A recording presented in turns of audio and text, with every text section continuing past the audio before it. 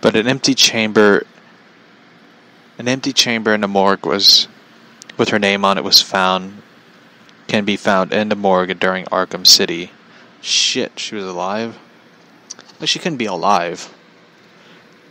And she couldn't be alive. Talia died in Arkham City, and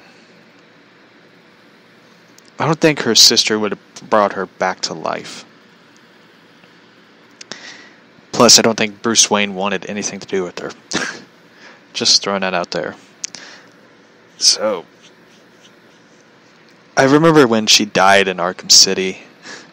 That was actually the happiest moment in the Arkham City game, where she got killed, and I was just like, oh no. Oh well. It had to happen.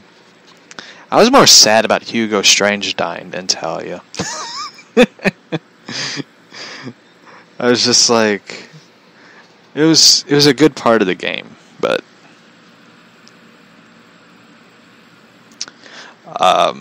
here's also some things about it that you don't know. WB Montreal was previously linked to a Destiny-inspired Suicide Squad game.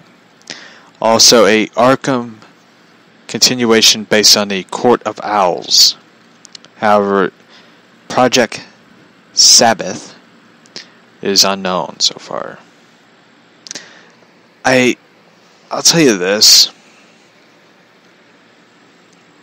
I gotta move something real quick, because, I have to stretch. I'll tell you this. WB Montreal, it's like, it shows why they've been working on stuff for a while. Because they had projects pushed back, or canceled. Like Suicide Squad that I just read. This Batman Damian Wayne type game. And now they're working on other projects.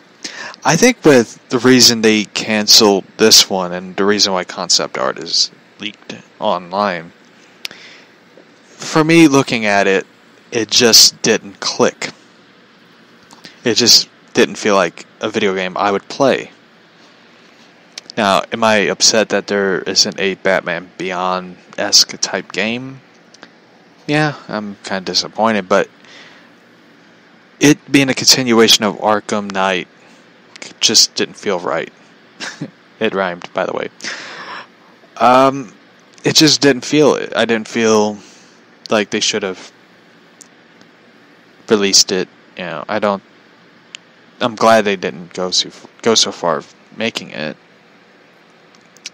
But Suicide Squad 1 would have been interesting.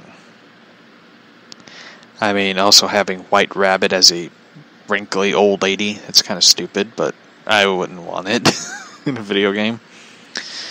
So, I don't know what to think of it, but I hope WB Montreal does something amazing. I hope Rocksteady, people get back on their case, maybe they'll release something. Who knows? I hope they announce something. I'm confident that they will by the end of this year. If not, then, I was wrong. So, anyway, I'll be right back. Gotta check on my co-host. I'll be right back.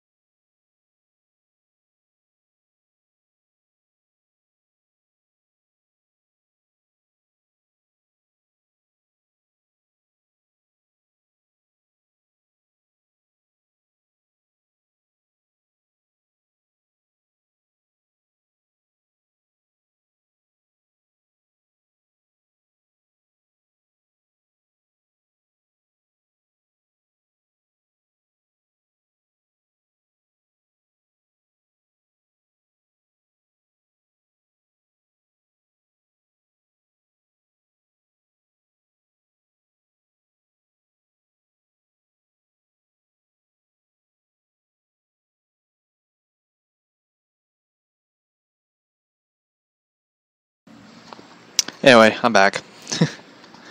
Is anyone here?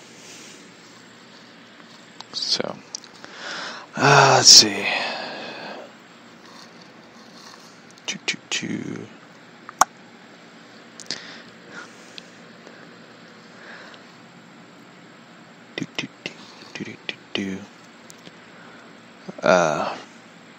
Didn't even know this one. Arkham Asylum turned 10 years old. Wow. Didn't even realize that went by quick. Huh.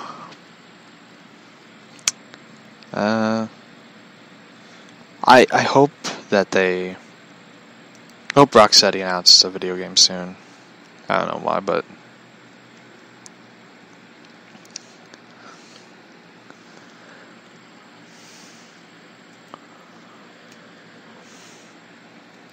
What did you think of the new Tom King cover with Batman breaking Bane?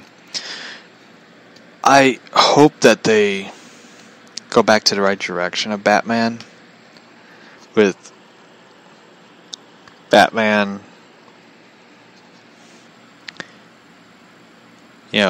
kills Bane.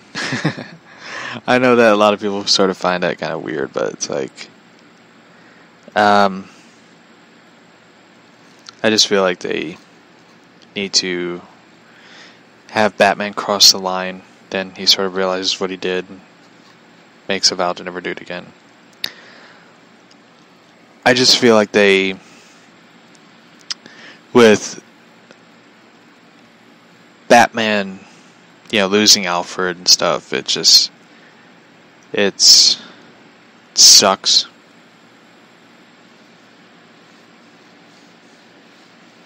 And hopefully they'll do something good. Disney debuts Marvel Studios' new Phase 4 trailer. Again, it's just... The funniest story ever is with the MCU fans posting, Tom Holland just unfollowed Sony. It kind of makes me laugh because it's just like, Sony kind of looks at it, it's like, oh, whatever.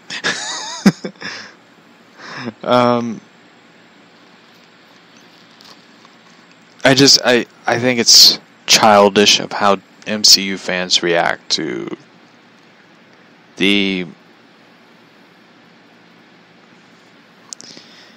way they, Sony and stuff handle things. I will say this. Marvel MCU fans just need to grow up. Stop being childish. Things don't go your way, unfortunately. Just deal with it. It's business. Sony is thinking what's best for them. Everyone else would do the same thing if they were in the position of Sony. They would think what's best for them. And here's the thing about it. Sony handled Spider-Man better than Marvel MCU did.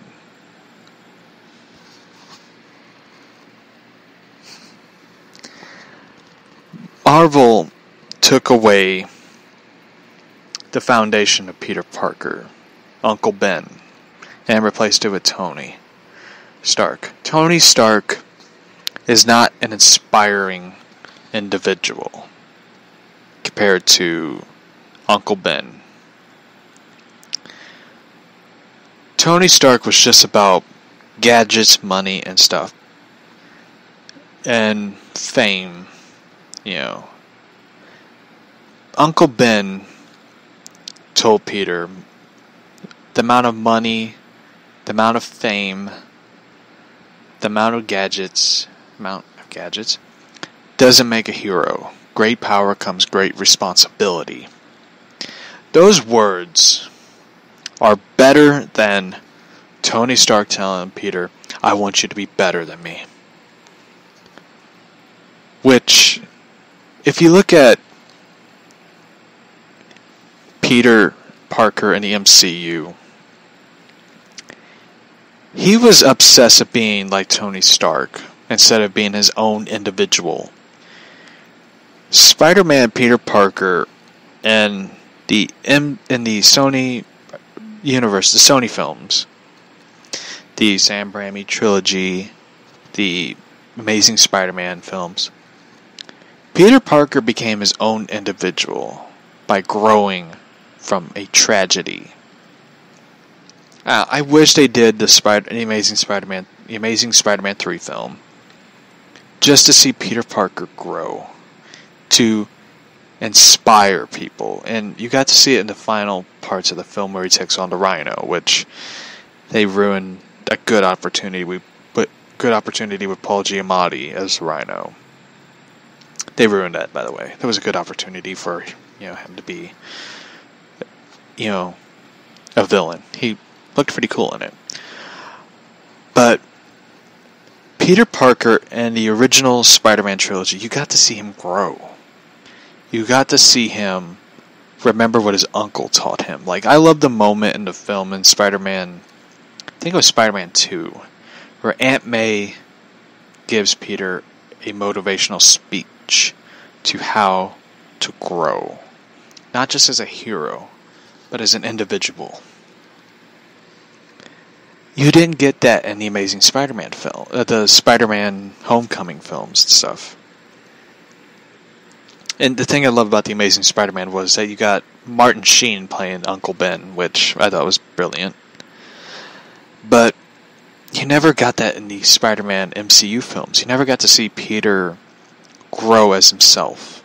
I know a lot of people are like, well, he did in Homecoming, but it's just like, it wasn't enough. It was just boring. I'm sorry. MCU Spider-Man is boring. He's not fun. He's not relatable. He was all about gadgets and stuff. I know Peter is about gadgets. I know he's a brilliant technology whiz, but the heart of the story of Spider-Man, as the term great power comes great responsibility. Peter didn't have responsibilities. Peter in the MCU films was lazy. He was lazy with the suit, because the suit basically does the work. He just has to wear it. Like, I miss the underdog Spider-Man. The guy who had to make his own suit, make his own web shooters, and stuff. And him learning his powers, how to control his powers. The MCU Spider-Man just was lazy. It was just the name and the look rented out to Marvel without the morals and choices of Peter Parker. And I hope that Sony does something, salvage what Marvel did and make it better than before.